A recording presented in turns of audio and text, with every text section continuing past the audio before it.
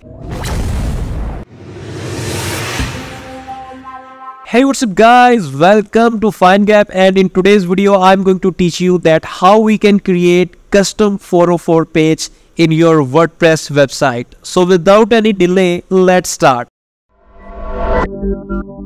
So first of all, you can see that I have a simple website that is currently on my local host, and first of all I will click on plugins and click on installed plugins. Here you will see a button, add new plugin. Just click on it and here search for 404 page and press enter. From here scroll down and you have to install this plugin, Smart Custom 404 Error Page, and this plugin is developed by Peter and this following name. I will click on install now. Once you will install it, click on activate button. So now this plugin is installed successfully. Now what you have to do, you have to click on all pages and click on add a new page.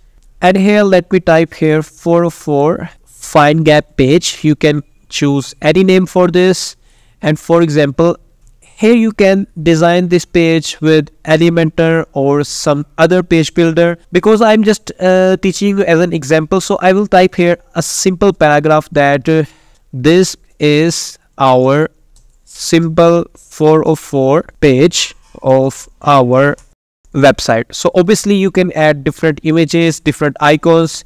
This is up to you that how you want to design this page. Obviously Elementor would be the best option, or would be a nice option to design this custom 404 page. Next, just click on publish, and here I will again click on publish, and let me click on view page. So here you can see that this paragraph represent that this is our custom 404 page. So we not have complete yet. Now we have to again open our dashboard, and here inside appearance, once you will install this plugin, you will see this option 404 error page. Just click on this, and from here you will see different options. You can see the first one, 404 FineGap page. This is the page that we have created, and we have put some content in it. Let me select this one and then make sure to click on save changes. Okay, now again let me open our website. For example, if I type here page exists, any random link, for example,